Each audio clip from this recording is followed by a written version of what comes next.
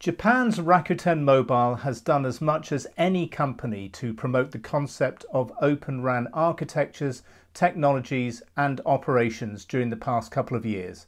But how is it getting on with its own deployment of disaggregated multi-vendor radio access network technology? Well, to find out, I'm talking today with Sushil Rawat, the operator's head of Open RAN platforms. Hi Sushil, thanks for joining us today. Now, Rakuten is well known in the industry as a champion of Open RAN. Can you just remind us how Rakuten Mobile has deployed Open RAN in Japan? Thanks for that question, Ray. This was mid 2018 when the discussion of building network in Japan started, and our CTO and our CEO, CEO and Chairman Mikitani-san, they were debating how to build the network, whether to go the traditional way or to go the Open RAN way, and Mickey is known for his out of the box approach and taking on challenges. So we decided to do a Open RAN based virtualized network in Japan. Back then, Open RAN was still under the standardization stage. Open RAN EC3 standards was not finalized; was still under discussion and debates.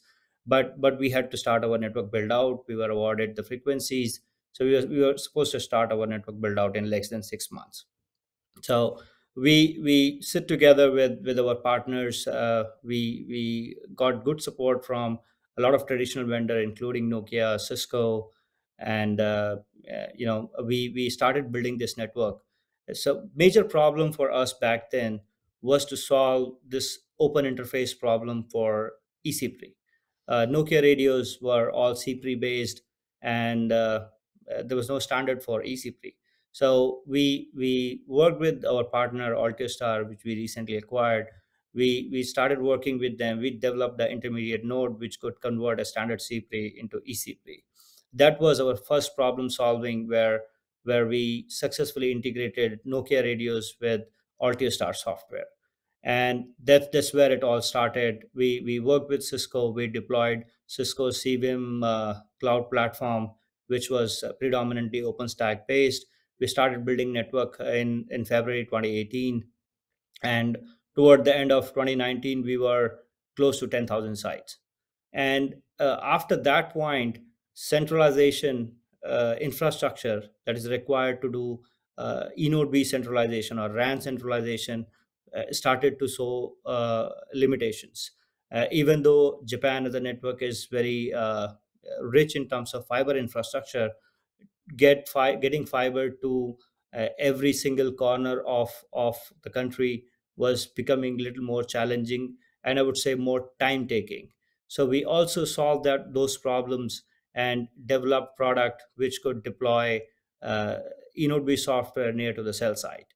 uh, with the help of such kind of hybrid architecture where you have centralized eNodeB and also have distributed eNodeB, this gave us a huge boost in network deployment. In less than a year from then, we have today deployed 30,000 eNodeBs across Japan for 4G, and for 5G, the auction was held in 2019. And since then, we started building our own radios with partners like NEC, Qualcomm, and Airspan. We successfully developed our own product, massive MIMO panels, millimeter wave macro cells, and we have deployed today more than 2,000 sub-6 and millimeter wave sites across Japan. We have been recently benchmarked across all the vendors in Japan, all the operators in Japan. We are fourth operator. We have for 5G speeds, we have been rated number one across the globe for 5G network quality. We have been ranked very high in large operator groups. So and we have close to 5 million customer on our network today, which shows how Open RAN technology has helped us deploy our network, and also prove that Open RAN technology can deliver to the promises of performance. And in terms of your network architecture, is it still only 5G that's Open RAN compliant, or is 4G Open RAN as well? When we say open RAN compliant, it is basically about interface. Is it fully open RAN certified or not? So our 5G network is definitely fully aligned with our with open RAN standard interface for front haul. For 4G, uh, we have converted standard CPRI into eCPRI, which as I said, was not standardized back then.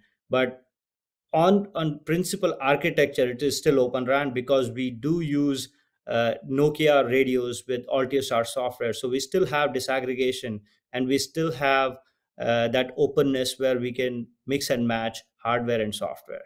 So principally, I would say we have open RAN deployed for 4G and 5G both. So, what are the main lessons that Rakuten Mobile has learnt about Open RAN in the past year or so? Have there been any major surprises? There has been a lot of surprises and a lot of problems that we faced over the past few years. The major challenges that we faced was about the ecosystem. 3 years back, when we started deploying this network, ecosystem was not as mature as it is today.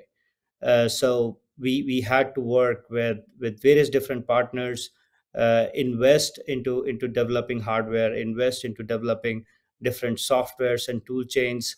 I won't say these were surprises, but these were learnings. So we learned over the past few years. We faced majority challenges with virtualization, operationalization of virtual ecosystem.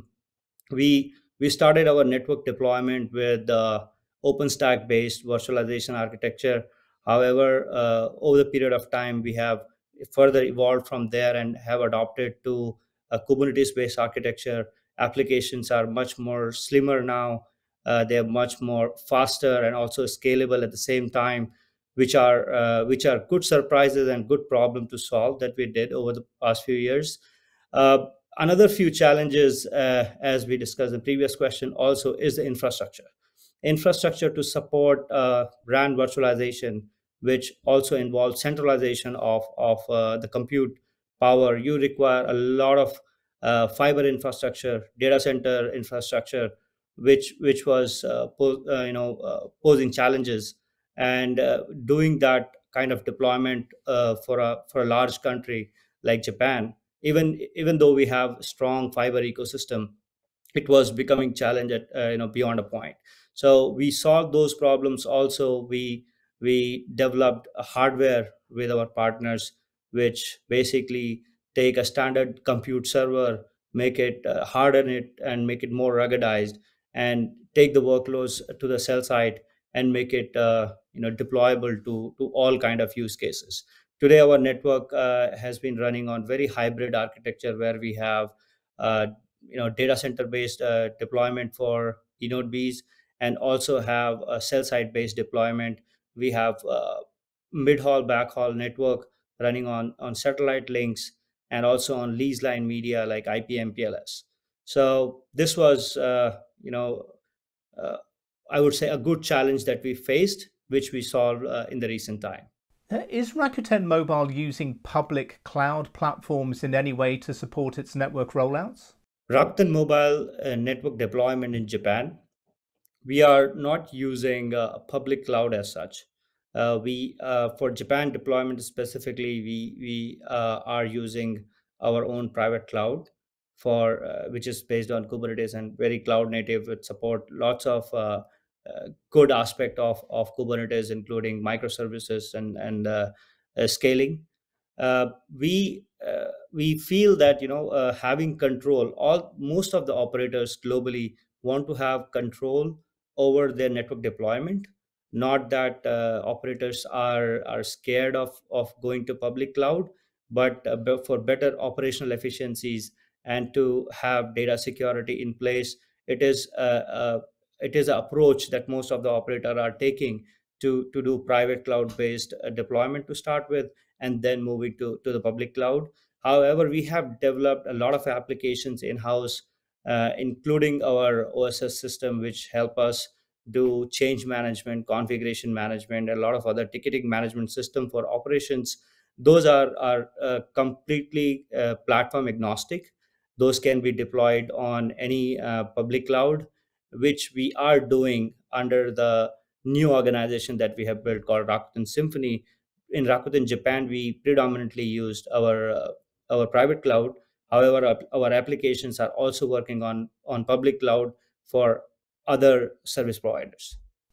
Now, in your opinion, where does the main focus of R&D need to be in the Open RAN community? Is it in the radio chipsets, or maybe in the RAN intelligent controller evolution, or maybe in the integration blueprints, perhaps? There is not one good answer for this specifically. All these areas are very, very important, but I would take them on a different sequence. Silicon ecosystem, which is, as you phrased it as radio chipset, it's basically silicon ecosystem which has to evolve. Right now, entire Open RAN architecture, Open RAN technology is roaming around very few silicon providers, which who was the first runners in this case, and they have the edge of having silicons today. But we have seen a lot of other vendors, including Qualcomm, Marvell. They are also coming in. uh, Silicon vendors are definitely putting a lot of effort and money into developing chip, which will make Open RAN much more robust and much more cost effective. So silicon ecosystem is definitely the most important part for to achieve the cost efficiencies that Open RAN promises. Second part is the rig. Rig is also very important for making Open RAN technology more autonomous. We have published an article specifically about autonomous network. Automation is a very integral part of Open RAN, especially if you want to deploy it with virtualization. Uh, there is a big difference between traditional way of deploying network and deploying network with Open RAN and virtualization technology. AI and automation plays a very, very important and integral role in that approach. And RIC definitely plays a, a, a role which allow third-party companies to bring in their capability of AI, machine learning, and automation. So RIC is equally important as for network operation. So silicon ecosystem is important for network build out.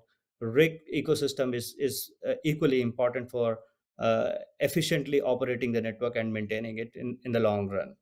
And the third most important factor, the system integration. What we have done in Japan is Rakuten Mobile itself has taken over the responsibility of system integrator. uh, this require a different structure of organization.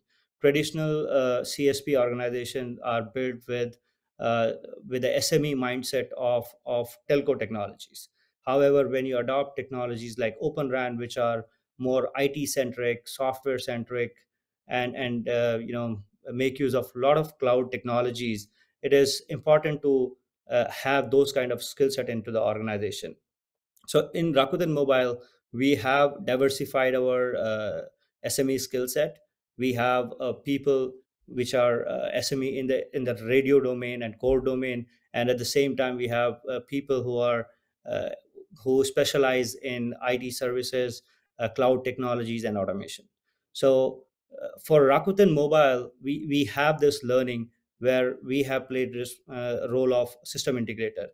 But for a lot of other operator, especially the smaller one into with a small cell site or small customer base or small geography with their covering, it may not be possible to quickly scale their organization with different skill set. So system integrator part definitely become very important.